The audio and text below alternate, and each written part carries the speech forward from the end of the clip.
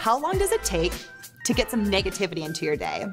You know, there's a morning prayer that goes, dear Lord, it is a wonderful day, and I am so thankful. I haven't lied, I haven't cheated, I haven't stolen, I haven't thought a bad thought, I haven't even said a swear word. But God, I'm gonna be getting out of bed soon. I'm really gonna need your help the rest of the day.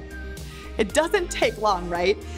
That is why this moveHER series is all about 4 biblical affirmations and truths that us ladies can say to ourselves because it's what God says about us. Today, we're gonna be talking about Ephesians chapter 2, verse 10, because we're gonna be talking about, girl, you are God's handiwork.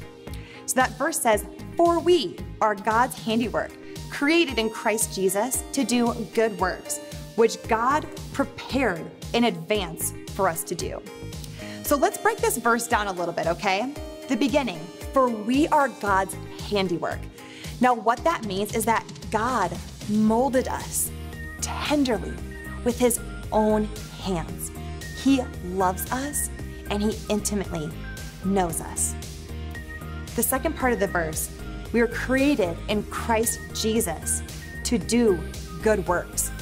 You weren't just created to exist. You weren't just created to binge watch Netflix.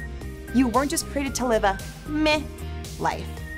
You were created to do so many great and wonderful things because God has good plans for you, plans to change this world and the people in it. And finally, the last part of the verse, which God prepared in advance for us to do. So God isn't just, letting you live life on a whim. He has purposely planned and cultivated your life. He has created you to be an example to others and to lead others to him.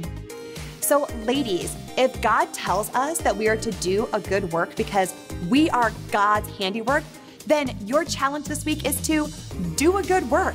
Because girl, you are God's handiwork, meant to do great and wonderful things for other people.